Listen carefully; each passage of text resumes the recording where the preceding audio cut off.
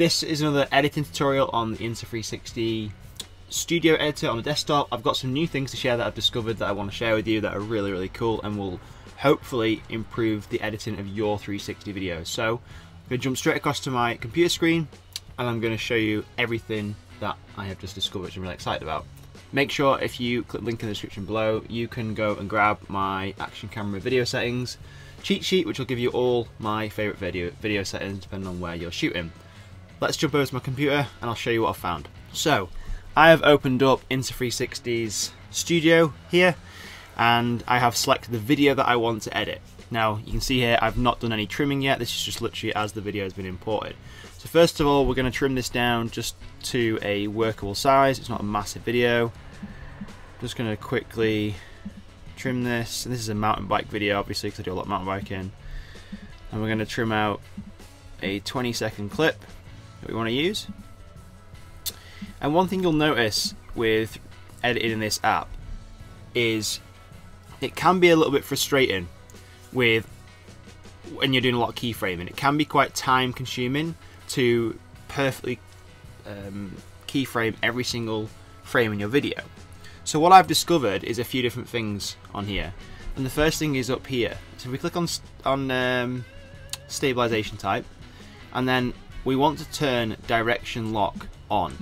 Okay, now this has worked really well for me with my mountain bike videos because it's just helped me speed up my editing process, and I'll show you what I mean by this. So let me say if I just position the point of view shot where I want it, and bearing in mind this trail has loads of turns and stuff, and I want the camera to follow the course that I'm following. Now if we turn direction lock off, let's just, and we hit a keyframe, so Command and K for keyframe, and we play the clip, this is what happens. Watch when I hit a corner. And you see it's gone like off angle. The camera is trying to point where I set it, which isn't ideal. So we're going to delete that keyframe, go back to the start. I'm going to turn direction lock on. I'm just going to show you the difference, right? Let me just, now let's put a keyframe in. Okay, let's play again. Now watch the difference.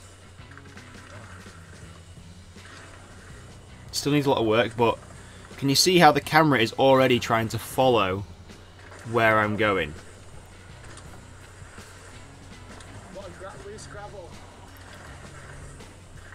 So for me, this is going to reduce my editing time so much, and it's going to create a better outcome, because obviously the more keyframes we add in a video, the less realistic a video can tend to look, I think, because it can be quite jerky and the camera's trying to move between all these different points.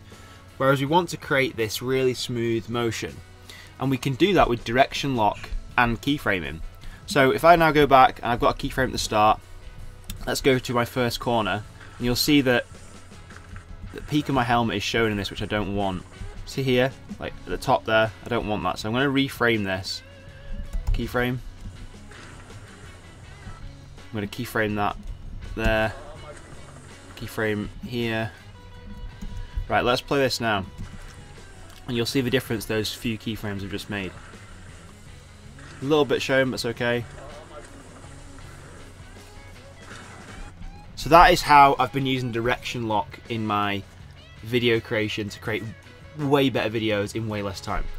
Now the second thing is something really interesting, because when you're editing with 360 videos in Insta360 Studio, there's no way to add blur or add directional blur to your videos.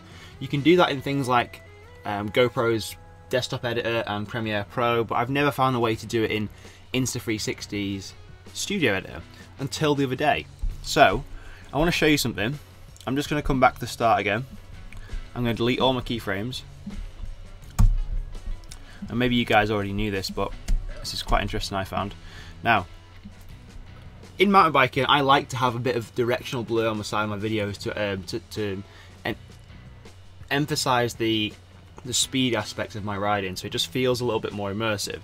And you may want that, you may not want that in your footage, depending on what you're shooting.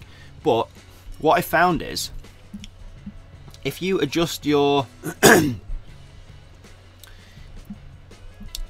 if you adjust your point of view or your field of view, so I'm just zooming in on my MacBook now, on my tracking pad, you'll obviously see there, if I zoom out, it almost becomes more like this tiny planet look. So you can see there the horizon is quite bent. It doesn't look that realistic. The more we go, the more tiny planet it looks. Now if we come into somewhere that's kind of like middle ground, so it's, you know, I want the field of view, so it's kind of a trade-off all the time with this. Now, if we point our camera down, you'll see the field of view changes a lot. Whereas if we pull the camera up, we're going to be able to create more blur. Okay, now if I zoom out now,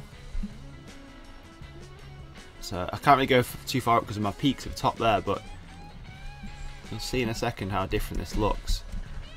Right, can you see the difference now?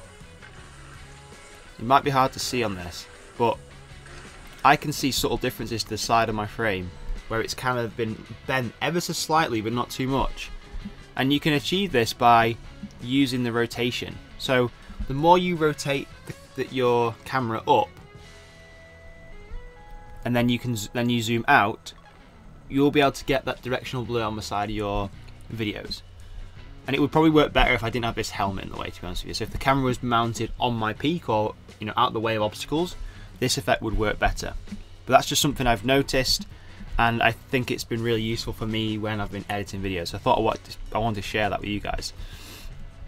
I still think Insta360 Studio has a long way to go in terms of being a better user platform, but for how simple it is and how good the effects that you can get out of it are, I think it's mind-blowing for beginners and advanced people who are making videos. Like, I've started doing a lot of my 360 editing in this software because it's just so easy, and the actual processing time and processing speed compared to using something like Premiere Pro is way less. So when I try and edit a 360 video in Premiere Pro, it tends to be quite laggy because of the file sizes and the processing speeds and everything. It just seems to use up a lot of the computer's energy. Whereas in this, I don't really get any lag or anything like that, and I'm using the same computer. So it means I can edit faster and create better videos. And this will also work as well, depending whichever aspect ratio you want to shoot in. So if you want to do 9:16 or 16:9, what I've just talked about will work for both of them. So yeah, quick one from me today. Hope that was useful for you. And again, hop down in the description below, grab my action camera settings cheat sheet, which will give you all my favourite settings for your action camera, your Insta360 camera, so that's great. And if you've got any questions on the editing studio or anything I've talked about, pop them in the comments and I'll get back to you, or I will make a video to answer your question. Hope it was useful, guys. See you in the next one.